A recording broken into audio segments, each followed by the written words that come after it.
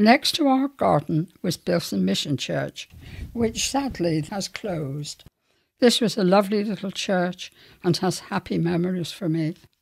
Built of corrugated tin and locally known as the Tin Church, it was beautifully tended by two devoted ladies, a mother and daughter, Mrs. Martin and Mrs. Cinderby. Every Thursday was cleaning day and refilling the coal scuttles with coke. It was in the war years and there was no coal to spare, and this was one of their jobs. The pine-lined church gleamed, and it was so cosy with the old stove with its pipe going up through the roof. The little bell tower replaced since housed the bell, which was connected by a rope inside the church, being rung half an hour before services were due. Many years later, when I had returned with my own family to live at number 10, on Sunday afternoons our dog Corrie would sit on the top step in the garden and howl. I don't think she liked the toll.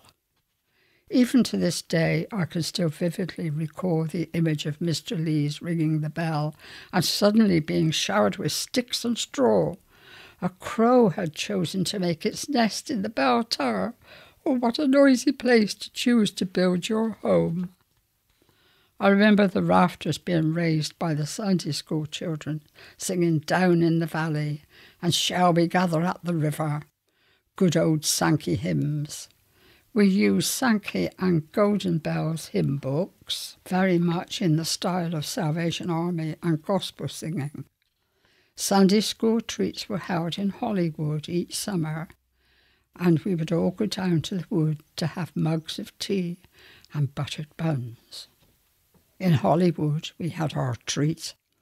All Sunday school there would meet, have mugs of tea and buttered buns, with ne'er a thought of war or guns, so happy in our green retreat.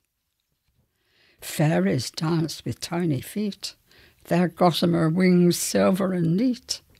How they sparkled in the sun in Hollywood. In Hollywood we made a seat of fallen oaks and tattered sheet. This galleon was the greatest fun. Walking the plank, no prize to be won. Pirates we on a magic fleet in Hollywood.